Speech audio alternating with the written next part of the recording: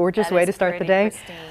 We have some high clouds overhead, some high and mid-level clouds right now, and they're passing off to the east fairly quickly. So these clouds should scour out over the next couple of hours. We'll be enjoying mostly sunny skies for the majority of the day. Right now, still cloudy though, with those clouds keeping us dry though. Nothing falling out of the clouds is what I should say. Here's a look at your temperatures. 33 degrees in Harrisburg, 32 in Lancaster. We have 33 in Carlisle. It's in the upper 30s for Chambersburg at 37 degrees. Here's your 8 to 8 forecast. Today's high will be near 50 degrees. We'll see winds out of the south and southeast, rather light, not as breezy as yesterday, and clouds will thicken again by evening. You could even see a shower around this evening, but I don't have too much hope for rain. It's a shame because we could really use some. Yeah, it's been dry. Yeah, it has. All right, Christine, thank you.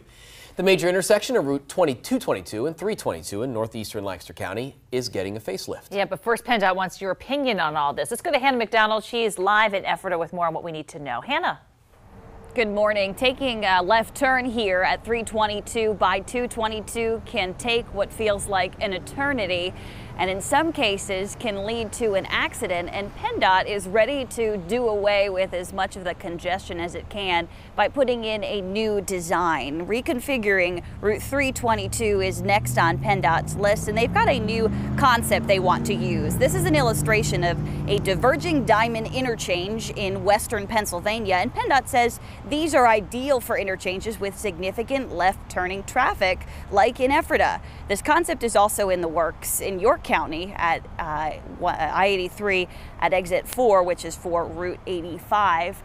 Specifically for this situation, though, PennDOT is holding an open house tonight. If you are a driver who uses Route 322 westbound, eastbound, or gets on 222 here, you can go to this open house between 6 and 8 o'clock, drop in, see some of the presentation that they're going to have up for that duration. And it's going to be at the Firehouse on South State Street.